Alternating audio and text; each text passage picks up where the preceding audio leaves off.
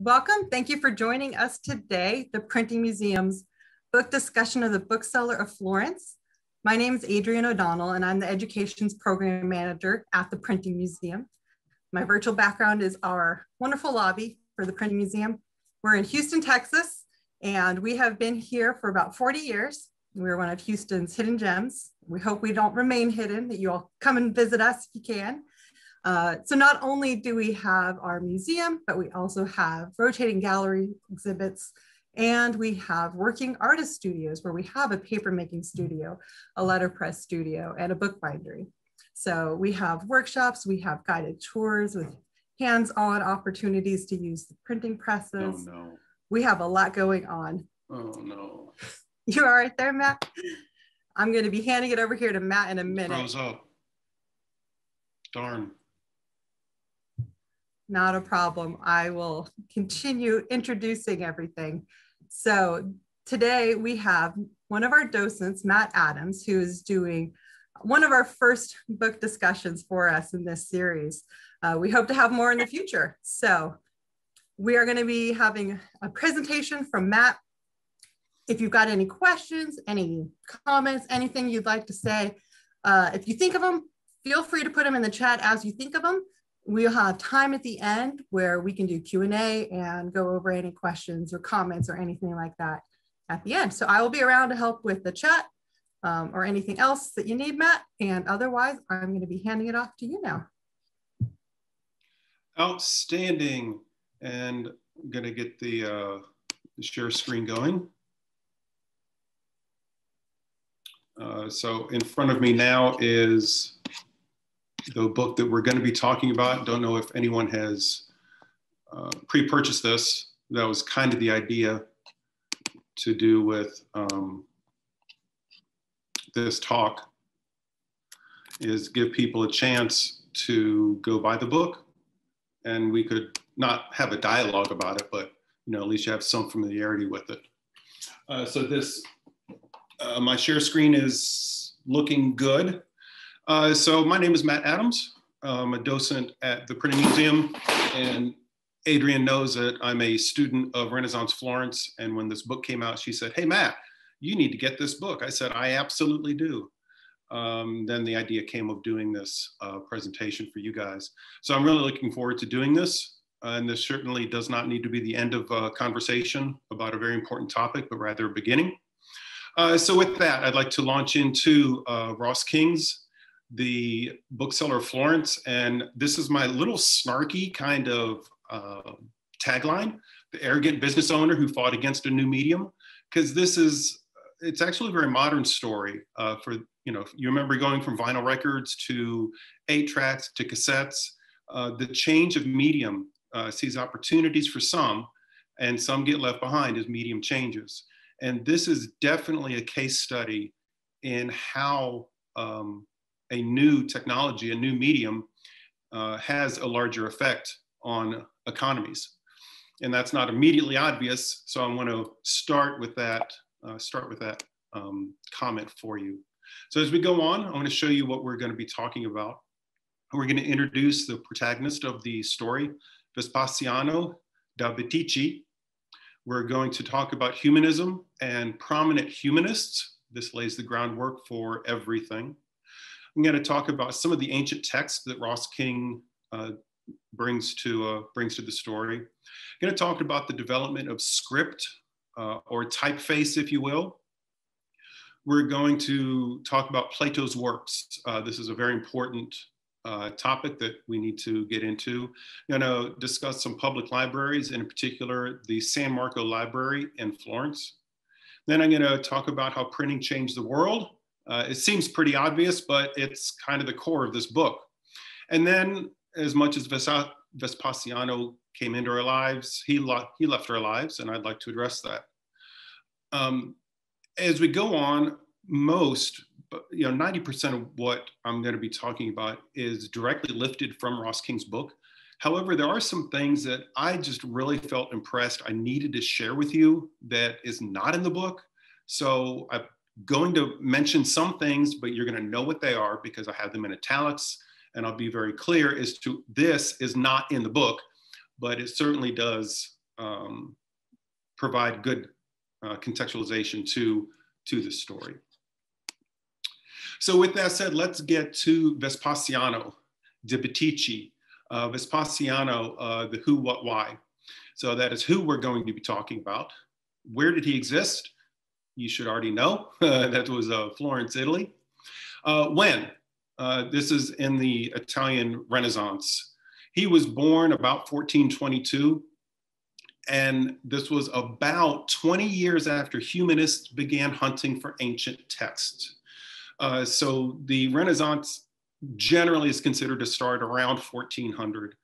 And as we're going to say a few times, the Renaissance is based in literature, and the seeking of ancient text is critical to that. So when he was born, wasn't at the exact beginning of this, just as it was starting.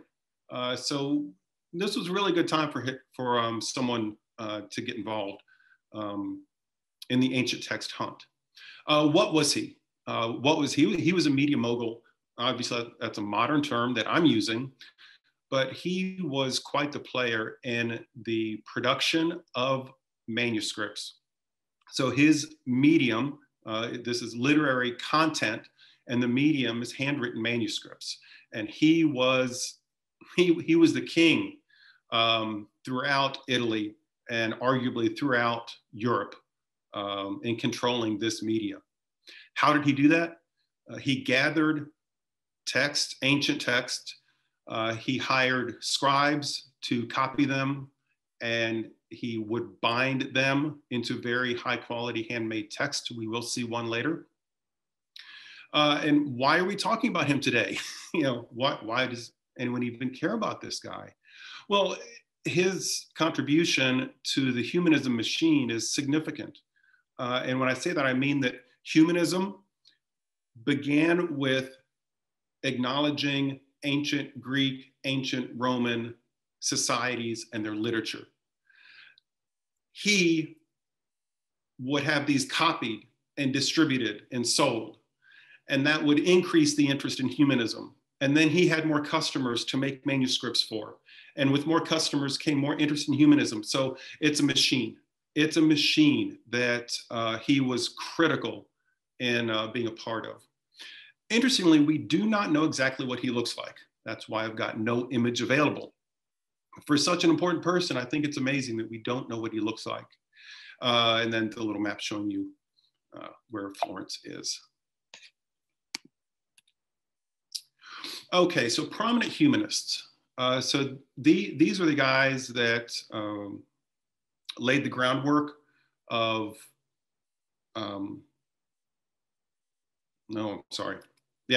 humanism. I apologize. So this is not in the book. So I've said the word humanism a few times. This has got to be very well understood in order to go forward. I think it's very fair to quote the Oxford Dictionary. What is humanism? Humanism is an outlook or system of thought attaching prime importance to human rather than divine or supernatural matters. Humanist beliefs stress the potential value and goodness of human beings, emphasize common human needs, and it seeks solely rational ways of solving human problems.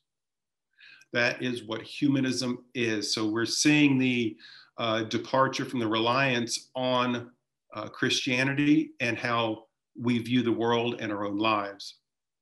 This was done primarily through a revival of ancient Greek, Roman, and Arabic literature, art, law, and science. Humanist interests include, primarily for the purpose of this presentation, collecting manuscripts, using agents, because of course you're going to send your people out to France to get these manuscripts. Then you hire people to copy these manuscripts, because this is obviously before printing press. And you would have manuscripts translated, or you would understand numerous languages to do your own translation. Humanists were also very interested in importing artworks, again, ancient artworks from faraway lands. Collecting gems and other precious artifacts were something that humanists like to do. And most importantly, they communed with other humanists. Let's say a book hunter that I hired brought back this manuscript. I'm not going to keep it to myself. I'm going to loan it to my friends so that they can make a copy of it. I'm going to talk about the ideas in it, and we're going to debate the ideas. All this intercommunication happened regardless of your rank in society, how educated you were, how much money you had. None of that mattered when it came to humanism. Humanism is where everyone came together on common ground. Trade had everything to do with this, as the Italians in particular traveled to the Levant, for example. They would bring back ideas that were from that area. And it's very important to point out that humanism did not displace Christian beliefs or practices. Rather, they lived side by side, and it was very comfortable. There was not conflict in resolving Christian beliefs with these ancient Roman beliefs, these pagan beliefs. These existed side by side in everyone's lives. So that's a little about humanism. Now I want to talk about prominent humanists that Ross King educates us about in his book. These three I have grouped together because they were friends, they were colleagues. Most importantly, all three of them learned Greek from the same instructor in 1397. They all were in Greek class together. Before that time, Greek did not exist in Florence. Dante, he could not read Greek. That's why he wrote in the vernacular, because there was no Greek in Florence until 1397, and that is something that binds these three fellows together. Now, in particular, Poggio Braccolini, he was a book hunter. And there's a fun story that Ross King shares with us, and that he and some friends went to the Abbey of St. Gall, which is in Switzerland. And he went there knowing, supposing that there were ancient texts there. And sure enough, they found a copy of Quintilian's Instituto Oratoria. This was a text that was known, but had been lost for over 500 years. He and his friends just, if you pardon, he came unglued. They were so excited and actually tried to buy the manuscript from the monks at the Abbey. And the monks said, no, it's going to have to stay here. So Poggio stayed for 32 days and he transcribed, he made a copy of that most important text. Bruni, he was a translator. He was a translator, and he provided commentary on texts that he would translate. This was a very humanist thing, is to put your own spin on these ancient texts. He became the best-selling author of the 1400s. His brilliance extended to the political sector. He became the Chancellor of Florence in 1437. And interestingly, he wrote a pro-Aristotle biography saying, in defense of people being rich, he said, quote, "It is the opinion of wise men that such enhancement of fortune is not blameworthy if it does not harm anyone, for riches can serve as an aid to such virtues as magnanimity and liberality, and they are useful to the republic." So that's one way the very rich people who were charging interest on loans against Christian beliefs, they would make a lot of money. And we had humanists such as Bruni saying, being rich is okay. Nicolai is considered by his friend Poggio the most learned citizen in Florence. He was friends with some Renaissance names you might be familiar with, Brunelleschi, Donatello, and Ghiberti. These were all friends. Interestingly, he took a mistress from one of his 5 brothers. So he didn't always consider his family's interest. And in particular, he sold a lot of his father's assets after he died in order to buy books. And that did not go over well with his brothers either. He ended up owning about 800 volumes. Some of these were 500 years old. He was very opinionated against Dante in saying that pages of the Divine Comedy are only good for wrapping fish and meat. He only respected antique Latin works done by Christian scribes and writers. He considered anything done within the previous 1,000 years to be corrupt. He was quite a purist, if I can use that word. He was quite the purist. Now, he did kind of put his money where his mouth was, and that he developed his own script that he considered was true, that was perfect and beautiful, and we'll see that in a few minutes. Very important that he wanted all of his manuscripts to be kept intact as a single collection after his death. And importantly, he wanted it to be made available to the public. As a result, 16 trustees were named in his will to keep his collection intact, and we're going to see more of that later. So those three guys were followed, well, contemporary with, but they're very much grouped in that they were all translators and Greek educated. Now we can bring in some other names, important humanists at the time. Cosimo de' Medici, probably the best known name on this list. He was the unofficial ruler of Florence. He was the Pope's banker. He was a very pious man, and going back and referencing the compatibility of humanism and Christianity, his attitudes formed a lot of the attitudes within Florence at this time in resolving those two different belief systems. Vespasiano was a good friend of his and provided us with a great biography of Cosimo. We're going to talk about the San Marco Library, which was Cosimo's at greater length. And also he was the one that secured the only copy of the complete works of Plato that existed. And we're going to talk about that more also. So remember the name Cosimo de' Medici. We go to a tutor that he hired for his kids, Marsilio Ficino. Marsilio, very, very important humanist at the time. He read Bruni's translations of Plato, became a fan of Plato. That affected the rest of his life. He wrote treatises on many subjects, including quite a list: economics, pleasure, magnificence, justice, the appetite, divine fury, and comfort for parents that lost children. Quite an accomplished author. He began translating Cosimo's Plato in 1464, finished that in 1482, after Cosimo's death. And he got it printed as San Jacopo di Ripoli, which we will talk about. By the early 1480s, editions of 4 of Ficino's works had already been printed by 7 publishers in 4 cities. He was an early author, having original works go to print, and made a living off his own writings. That brings us now to Angelo Poliziano.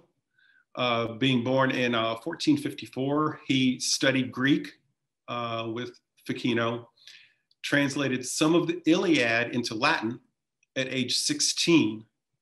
Lorenzo de' Medici, Cosimo's grandson, brought him into his circle of humanist friends, gave him a place within his palace and his library.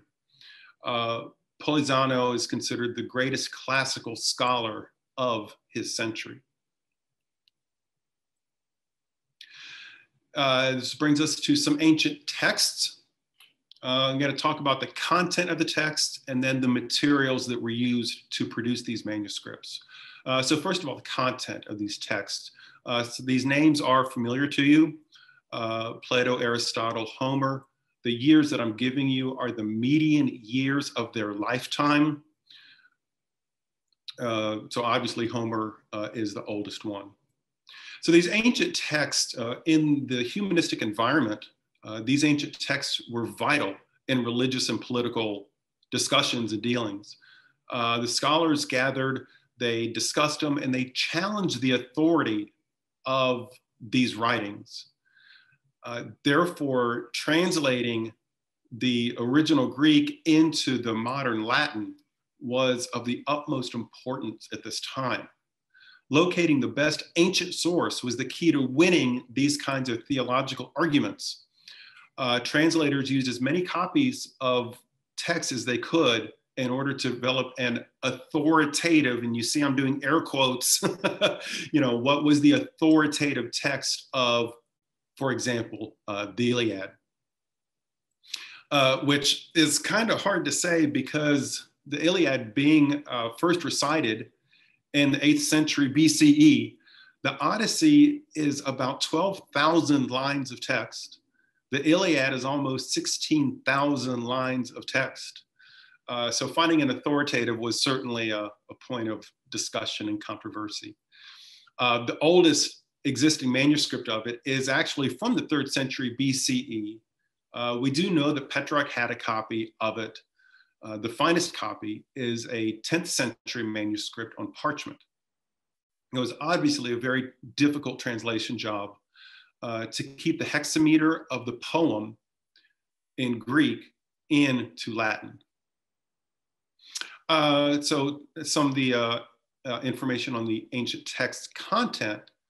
And now switching to the materials. So there are many materials, and this goes back to what I said at the very beginning. As media changes, do you keep up with it or do you hold on to the old? We know that ancient texts began in clay and then incorporated palm leaves, scratching on the palm leaves, which you can see when you come visit us at the museum. Wax tablets, papyrus, again in the museum, parchment, again in the museum, and obviously paper.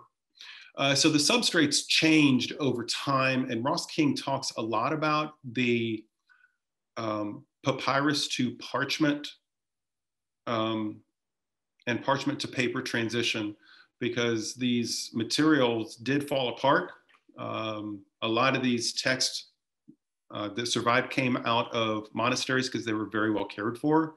And the monks would recognize that, hey, this particular text is falling apart, so we need to copy it onto new material. So there's a lot about that in his book, The Papyrus to Parchment Transition, that occurred from about 300 to 400 CE. It's interesting to point out that parchment availability depended on local cuisine preferences. So if one particular city preferred to eat sheep over goat over cow, then the parchment or membrane material that was used in these manuscripts would be then sheep. Whereas if you go to an area of the country that preferred beef, well, it would be cow skins that would be used. It was only in 1260 that the first Italian papermaker opened shop. The technology came directly from Spain to Italy, again in 1260. I'd like to do a book reading for you regarding the ink that was used for text. So I'd like to quote Ross King on page 106. Quote, "The scribe dips the quill into one of the two ink horns. One holds black ink, the other red.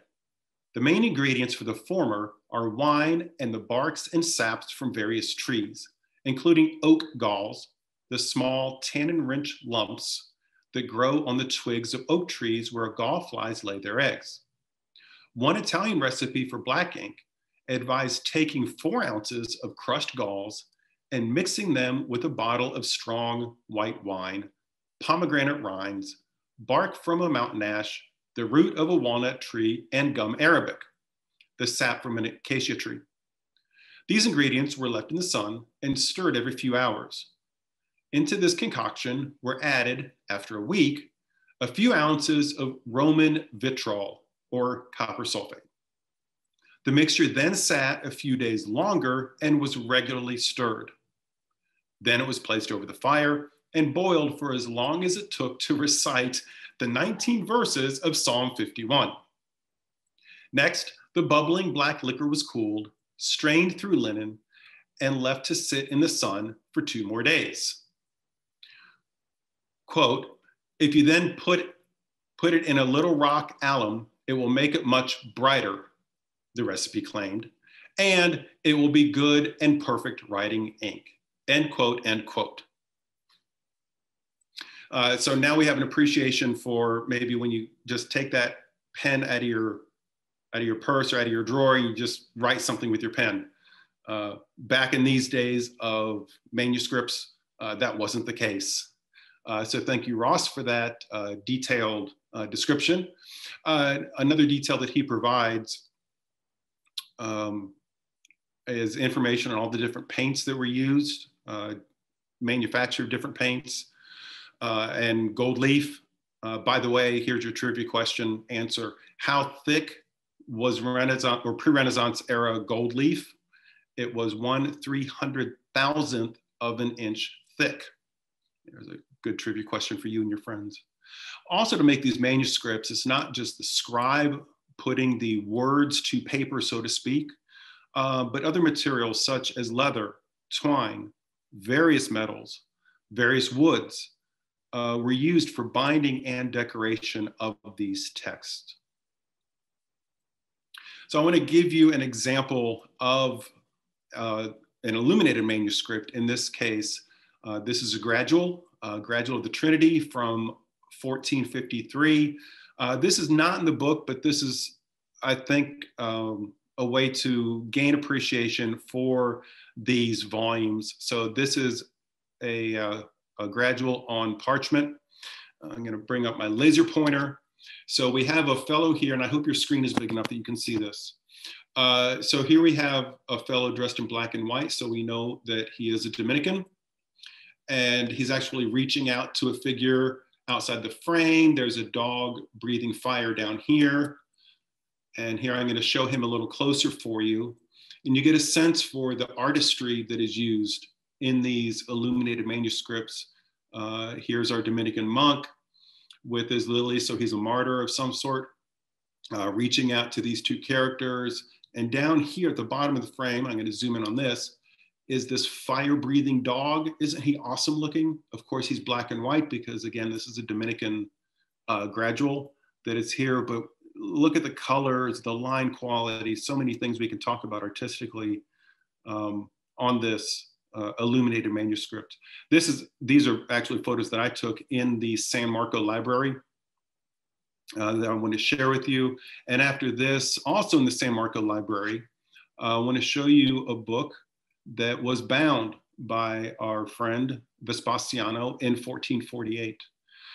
So here is a gradual, as I just showed you. It's not the same one, but you see a scale of it in this giant display case. And it's opened up and you can see those two leaves. To the left of it is what we're going to look at, but I'm showing you for scale's sake. Look at the size of this. It can't be opened in this case. It's gargantuan. Here's a view from the top of it. So this, I would love to get inside this book. We can't do that, but we can look at the outside, and here we're talking about the different metals that are used. The binding of this that came out of Vespasiano's shop. Look at these leaves. This is parchment. This is not paper. This is very, very high grade parchment.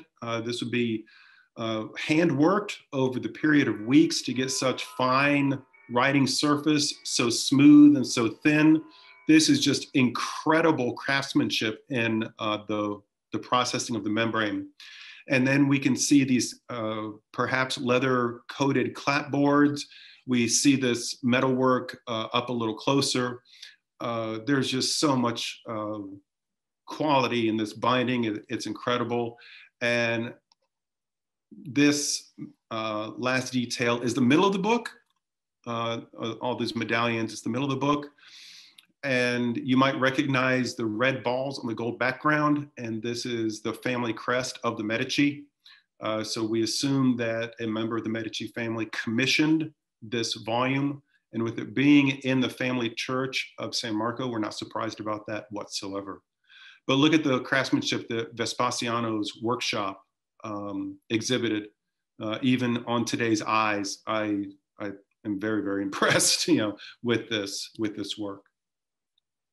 So that's a little bit about ancient texts, the content and the materials used. I said we're going to look at some examples of script. So first off, it's a big blank screen, isn't it? Because before about 800 CE, we just don't have extant examples of actual script. We get to about 800 to 1100 CE, and we have the script shown here. This is a scan from Ross King's book. This is called Carolingian script. This came from the northern part of modern France. We can see that it's rounded and separated, relatively easy to read. If you can read ancient Greek, ancient Latin, you can understand what this is. But it's easy to read compared to what we're going to see next, which also came from north of France, but a little bit later, around the 1150s. This was the Gothic time, so Gothic architecture, Gothic art, Gothic design, Gothic text. Gothic meant modern. So this is just considered Gothic text. And I think this is a lot harder to read than what we saw, but it was the modern style, and so it's what was used. Following this, jumping to about 1400, we get to our friend Poggio Bracciolini, and I told you that he did not regard anything from the previous 1,000 years of being of value. Only things older than that were pure. And he developed a text, his own handwriting. This is his own handwriting. Very impressive even today, I think. And this style of writing was adopted by other humanists, by other translators, by scribes at the time. Initially being called antique letters because it was based on the writing back to the Carolingian script that we just saw, and gained enough traction that it has come to be referred to in today's world as humanistic script. So these are some examples that King gives us in his book of script. Now let's talk a little bit about Plato. This is a figure that everyone has heard of, but not everyone has an appreciation for the importance of Plato's works and how it affected the entire world. Let's go back to where it started. 376 BCE, Plato was writing. He had students, including Aristotle. Aristotle was 16 and Plato was 72. And they would hang out and they would debate things. And the Aristotle versus Plato arguments began. And they continued for years and decades and centuries. The Aristotle versus Plato argument, Ross King gives a lot of background on the history of this argument. And it links to the conflict between the Eastern and Western Catholic churches, which leads us to 1439 and the Council of Basel, which then moved to Ferrara, which then moved to Florence. And it was this Eastern and versus Western Catholic Church schism that ended up in Florence. Well, because Cosimo de' Medici pulled some strings. But regardless, because of this conflict, Cosimo somehow got the only complete works of Plato that existed into his own hands. And we know it came with George Gemistos Pletho to Florence by way of this council. But we don't know exactly how Cosimo got it.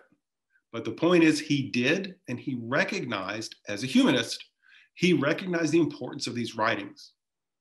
And he got his, not employee, but his favorite translator to translate it, which Ficino did from 1464 to 1482. And there was then one manuscript, a handwritten, that's what manuscript is. There's one manuscript And then it was printed in Florence because Ficino saw needs to be the first printed book in Florence. And we'll talk about that. Ficino's translation of it, not the original Greek, was used for other translations around the world. So into French, into German, into English, for example. It was Ficino's translation that is considered the best prime source. And then how Plato's writings have affected everything since then. I'm just gonna leave that statement there because Ross King explains it very, very well. Another topic discussed in the book is public libraries. And this is very important for many reasons. So let's go back to ancient Rome. In particular, 66 BCE, we do see the formation of a library in ancient Rome. And this is contemporaneous with Julius Caesar, who thought, hey, I'm an important guy and I need to have a library too. So he started the ball rolling for that, but he wasn't able to see it into fruition before he died, but it did happen. It did happen. And there ended up being, that we know of, over 20 public libraries in ancient Rome. And these were located in, for example, temples and palaces and the baths. And Constantinople, when Constantine moved the Roman capital east, he said, we have to have a library here. So this was about the year 330 CE. We think that Constantine developed a library of 120,000 volumes, just immense, absolutely immense. And boy, if the destruction of 1453 didn't happen, imagine what the world would be like today. And if some of you are saying, hey, Matt, what about the Great Library in Alexandria? Why isn't that on that list? It's not mentioned in Ross King's book. I'm not sure why. Flashing forward to Renaissance Rome. Remember I mentioned Niccolo Nicolai's, I'm sorry, no. This was Nicholas V's collection. This was a humanist pope that had a large collection of his own that he formed, that he moved into the Curia. And Pope Sixtus IV, he recognized the value of that, and he established the first lending library out of the Vatican. And Pope Sixtus, the guy that commissioned the Sistine Chapel and either created Michelangelo's greatness or destroyed it, depending on who you talk to, and the same guy that would hire bring his own nephews in as bishops, and that's where we get the term nepotism. Yeah, it's that same guy. Yeah, Pope Sixtus IV. In Renaissance Renaissance Venice. In 1469, this was a Catholic humanist, Cardinal Bessarion. He had book hunters out for 15 years looking for ancient texts. He ended up procuring 746 titles. And he bequeathed that to Venice because he just thought that was the best place for it. But it took about 100 years for the library to actually be built out. This was within San Marco in Venice. But there's an interesting connection here to the printing museum. When you come to a tour there, you're going to see a leaf from the great Venetian printer Aldus Manicius, who had access to Bessarion's library before it was actually built out, made available to the public. So there's a nice connection to the museum there. Okay, now the Library of San Marco, finally, after mentioning this a couple times, let's talk a little bit about the library at San Marco. So Cosimo de' Medici, he, I'm going to air quote, donated 10,000 florins for the convent in reconciliation of his usury. Usury being the charging of interest on loans, which he was a banker and he loaned money to many private and public organizations, for example, the Pope or various other princes and kings throughout Europe.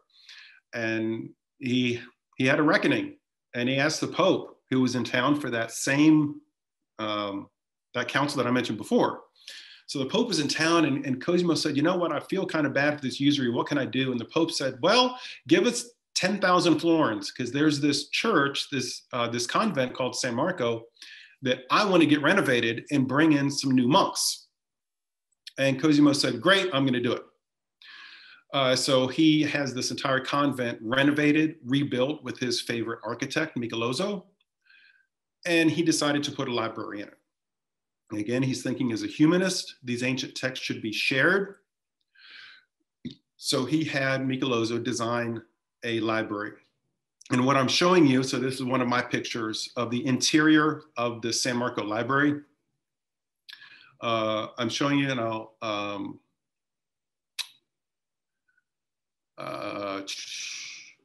okay, so the background on how it was put together, there were only 400 volumes of Nicolai's collection that were there in 1444. Many were out on loan. Some were sent to Rome, and some for dowries for his niece. Cosimo eventually had the missing text either recovered or replaced. And who did he hire to make those manuscripts? Vespasiano. This is the link between these two men. Now, he asked another humanist, Tommaso Perentucelli, who later became Pope Nicholas V, Perentucelli, to generate a list of works that would create the finest library that existed. So Perentucelli made this list of books that were missing out of Nicolai's library. Cosimo handed that list over to Vespasiano and said, please make all of these books, which he did, resulting in a fantastic library. The benches, this is fun to point out, the benches are made of cypress wood. If you've ever smelled fresh cut cypress, it's quite a nice smell. And it contradicts the smell of parchment that certainly the space would have reeked of. You see the benches, again, I'm gonna do my laser pointer. So in the bottom right-hand corner, this photo is not from Ross King's book, but this shows the type of bench. There were 64 of these benches in San Marco. So you sit here on this bench and you would read a book here. This book would be chained down here where your knees would be. And the titles of the books available on that bench, because you can't move them because they're chained, were listed on this directory. So here is a directory of the books that were available to you if you sat on this bench. They would be in front of you, you would pull the book out, and you could enjoy the book at your leisure, and when you were done, you would put it away. So you went to the books didn't come to you. On these wonderfully smelling cypress wood benches. So I want to point out to you that Cosimo's grandson, Lorenzo de' Medici, he built a second public library in Florence. In the other family church, he used Michelangelo as the architect for that. Not Michelozzo. So we have Cosimo hired Michelozzo, Lorenzo hired Michelangelo, and these are the first two public libraries since antiquity, both due to the Medici family. All right, so now I've got 3 slides. Printing changes the world. Slide number 1.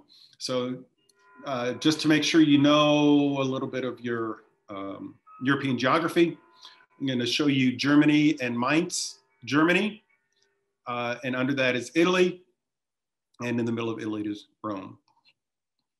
All right, so the ancient evolution of media, again, that ancient evolution of media included clay to papyrus to parchment to paper. It also included the change of a scroll format, and papyrus was rolled into scrolls, to the codex format, which was used when you had parchment and paper, and in today's term, what we call a book. Well, it's called a codex. Around 1450, Johannes Gutenberg, he invented 3 things. You always think of the printing press, of course. You have to also think of the ink that he invented and the metal movable type that he invented. And when you come to the museum, we can go into this in a much greater detail. But it's important to point out here that the spread of printing throughout Europe was accelerated by a religious conflict that happened in Mainz in 1462. And at that time, there were 800 people exiled, including a lot of printers. And some of those printers went into Italy, went outside Rome, and set up a print shop with the new technology of the movable metal type, the new ink, and the press that was used. And it's interesting that these monks printed classical text, not religious text. And that contrasts with what Gutenberg's friends, his cohorts, Fust and Schoeffer, were doing in Mainz. And it's because of what they did, the monks did, that Fust and Schoeffer quickly saw the market for humanist texts and started printing humanist texts back up into Germany. By 1468, more than 100 titles had been printed across Europe, almost 100 of them in Germany alone. And at that time, it was Gothic type that was being used. And so, of course, all these texts were in ancient Greek, not the modern Latin. The spread of the industry throughout Europe is something to talk more about. That's a huge rabbit hole.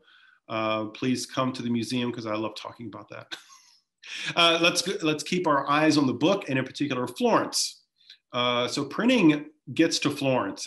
Boy, did it have a hard going. But it had hard going in all the cities in Europe. This was not a new technology that just became a goose of the golden egg to whoever decided to get into the business. No, not at all. So the difficulty that happened in Florence happened throughout Europe. But in Florence in particular, in 1470, the first printer that was in Florence, Bernardo Cennini, he was a goldsmith, as was Gutenberg, having a background in goldsmithing. But Cennini had actually worked with Ghiberti, the great goldsmither of Renaissance Florence. In order to start his business, he had to sell one of his houses. He mortgaged another house, and he got a 200 florin loan to start up his shop. Boy, that was a lot of capital. His first book was a Latin commentary on Vigil that he printed in 1471, but he couldn't sell his product. It was not a good translation. The printing wasn't well done, and he just couldn't sell his product. He went out of business. Then there was a second printer in Florence that came from Mainz to Florence in 1472, but he was out of work within a year also. Again, this is not just Florence. This was typical in all cities throughout Europe. And illuminators did not go out of business. The people that did the illuminations onto the manuscripts, indeed, they had a lot more work because print shops worked faster than scribes. So illuminators were actually quite happy around this time. Continuing with this look at Europe, here is a list of the cities, or the three European countries that had presses. So in Italy, there were 24 presses. In Germany, there were 13. In France, there were 6. This is a good snapshot in 1475. So Italy being number 1, let's drill down a little bit. And here's a list of the cities in Italy and the number of presses that were in each of those cities. Number 1 is Venice. The Venice leads happened early and lasted quite a while, followed by Rome. Padua, there was a medical school and it supported the business of printing in Padua. 9 in Naples, Milan, Bologna, Vicenza Ferrara, and several other Italian towns had presses. Now in 1475, this was coming into the high Renaissance in Florence. And the absolute, if there's one takeaway for you today, it's to figure out, to wrap your brain around why there are 0 printing presses in Florence at this time. So what was in Florence? Now, this information is not in the book, but I think it helps. Helps you understand or maybe tilt your head in a curious fashion. So in 1475, there were 70,000 people in Florence. This supported 180 churches, 270 wool shops, 83 silk shops, 66 apothecaries, 84 wood shops, 54 sculptors and stonecutter shops, 70 butcher shops, 44 goldsmiths, and 33 banks. Again, 0 printing presses. So printing was changing the world, but not Florence. Why was that? Well, there was a lot of prejudice against printing. Again, it's a very modern thing, the resistance to a new medium. Angelo Polizzano, one of those humanists that we've talked about, he said, quote, "Now the most stupid ideas can, in a moment, be transferred into 1,000 volumes and spread abroad." So he was not a fan of printing. Lorenzo de' Medici, very prominent banker, philanthropist, humanist at the time, he despised printing so much that when Ficino did start having his writings printed, he would have those transcribed into a manuscript from printed copies. Man, if you want to talk about resisting change, that's it there. Also, another reason there were not printing presses thriving in Florence is because Vespasiano was very, very successful. He was a media mogul. He didn't sell anything printed. He had a reputation for a high quality product, and he was able to produce enough that the market was being satiated by his shop. In 1476, we do see the development, the appearance of the first commercially viable printing press. And that was in a church, San Jacopo di Ripoli. So a monk in there, Fra Domenico, he bought and set up a press. We don't know why. We don't know why Gutenberg invented the technology he invented. We don't know why these things happened, which I think is amazing. But we do know that he did, reflecting the startup issues that everyone had. His early titles were poorly done. However, by 1478, oh my goodness, he was publishing a title every 3 weeks and printing 200 to 300 copies of these titles. Interestingly enough, also non-secular. And there's a great book reading that I want to share with you now that Ross King shares this story. I think it's a really fun story. So here we go. Quote, "Peddlers were another familiar sight, selling from baskets hung around their necks such wares as religious trinkets and other cheap souvenirs. Many were blind and begged in front of churches, and some of them too became popular street performers, entertaining crowds by singing songs and reciting prayers and orations. The arrival of the printing press gave these peddlers and songsters another commercial opportunity to exploit, and the street hawkers in turn provided Fra Domenico of the Ripoli with people to sell his wares. In December 1477, his account book recorded sales of newly printed religious pamphlets to 2 peddlers, Blind Angelo and Blind Cola. Among the first purveyors of print in Florence, they bought, and sometimes commissioned, copies of pamphlets containing the text of the prayers and songs they performed. Blind Cola, for instance, purchased 200 copies of Prayer on the Blood of Christ, a work he probably ordered directly from Fra Domenico. He would have recited this oration in the streets and then, with any luck, sold copies to passerby. He was unable to return stock to the printer. These inexpensive little tracts and flyers probably represented the first experience many people had, the poor especially, of the printed page. Almost none of the works have survived, not simply because they were so cheaply produced, but also because of how the buyers used them. They stuck them onto the walls of their homes or else folded them into amulets and used them as charms. Devotional texts were believed by the faithful to have magical powers, similar to the ugnaughts and potions sold by the bench singers. Words produced mechanically on paper and print runs of 300 copies appear to have enjoyed powers every bit as potent as those inscribed by a quill on a piece of parchment. So the first experience people had with the printed page were probably because of these street performers. Fascinating story, Mr. King. Thank you for sharing that with us. This is when political news started being circulated. It was easy to print, and printers, they were seeking content. Another very modern concept of being a digital distributor of content, you need content. And political news was very easy to print, and it helped fund larger projects. Now, note that I mentioned the prejudice against printing at this time. We do know that people would have bound manuscript pages and printed pages. They would have those bound together if they wanted to. So now we come to the last of Vespasiano. I want to give you a little more information on him, and we're going to say goodbye because we're towards the end of the book now.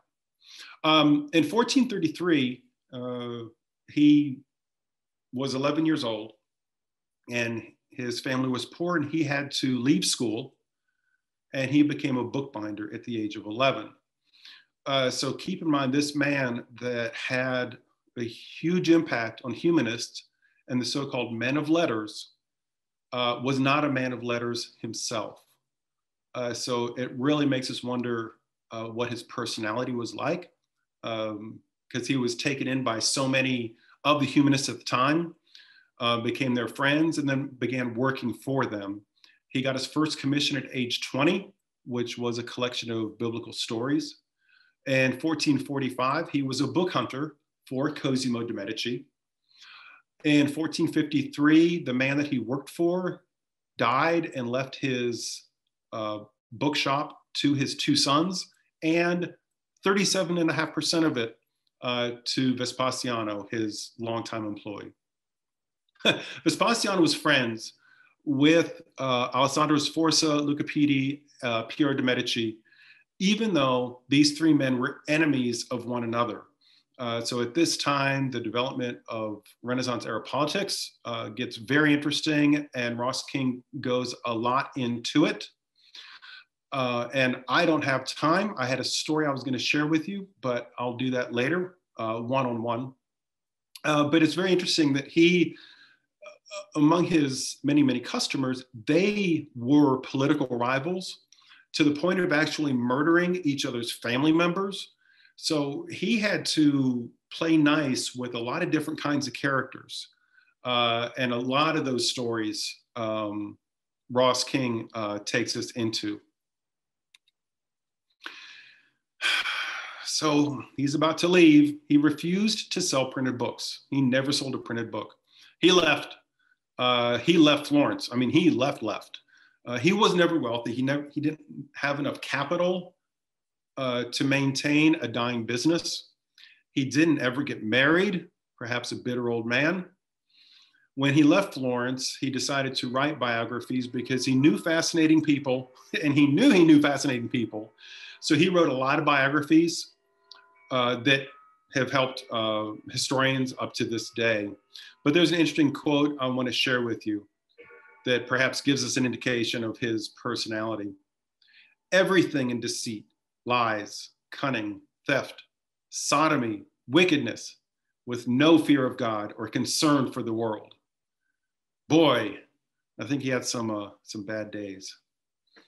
He died at the age of 56, and he's buried in Santa Croce in Florence with his brother Jacopo, whose name is the only one on their tomb. So that is an overview of some of the high points of Ross King's book. I want to share with you his YouTube channel that he launched when this book dropped. His YouTube channel is called Renaissance Discoveries. And here I have a list of titles. These are generally 30 to 40 minutes long. And I put in bold the episodes that directly relate to this book. So I'd encourage you to hear directly from the man himself and check out his YouTube channel. So we covered a lot of ground. I was much more linear in presenting you kind of bits and pieces of the book. Please know that his storytelling is more organic, more multi-layered than that. So he will go off on a bit of political history, taking, starting from one point and going to another point and another point, and then coming and looping back. So it can be a dense read at time. And I want to share with you, so this is his Brunelleschi's Dome versus his Michelangelo and the Pope's Ceiling versus, well, where did I put it? The book we're talking about. So this is 403 pages, which is 100 pages more than this one, which is 150 pages more than this one. So his storytelling style has changed over time. So if you've been following him for a while, expect that to progress. If you want to learn more about this topic, there are some other books that I can recommend, but this has been a lot to cover, and I do want to respect everyone's time. So with that said, this is the end of my prepared presentation, and I would love to open up to questions and comments. Thank you, Matt, so much. I really appreciated all the in-depth information you provided and giving an overview of the book, as well as, Ross King's kind of narrative style as well there at the end, comparing them to what other books people may have read, because I know I've read the other ones too. Just recognizing that we are kind of at time already, but if there was one or two questions, feel free to unmute yourselves or put them in the chat. We'll maybe go 3-5 more minutes.